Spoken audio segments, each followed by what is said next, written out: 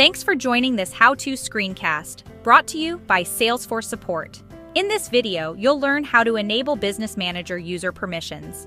Let's assume you've already created a user in Account Manager. If you haven't done so, check our previous video titled Manage B2C Commerce Cloud Users with Account Manager, or click the link in the video description.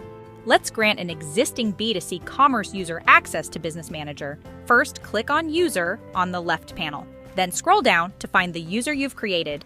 Scroll further to find the Roles section and click Add to open the Assign Roles dialog.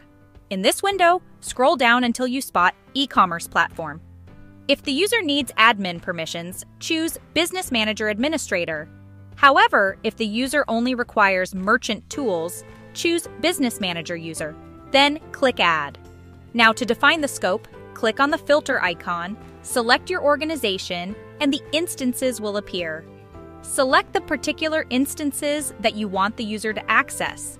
If you want the user to access only a single sandbox, click on that sandbox. If the user needs access to all sandboxes, choose All Sandboxes.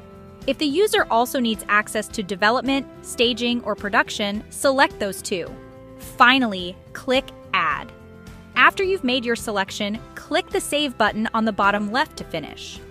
And that's how you enable B2C Business Manager user permissions in Account Manager. For more information about Commerce Cloud, go to help.salesforce.com or come join us on the trail at trailhead.salesforce.com. Thanks for watching.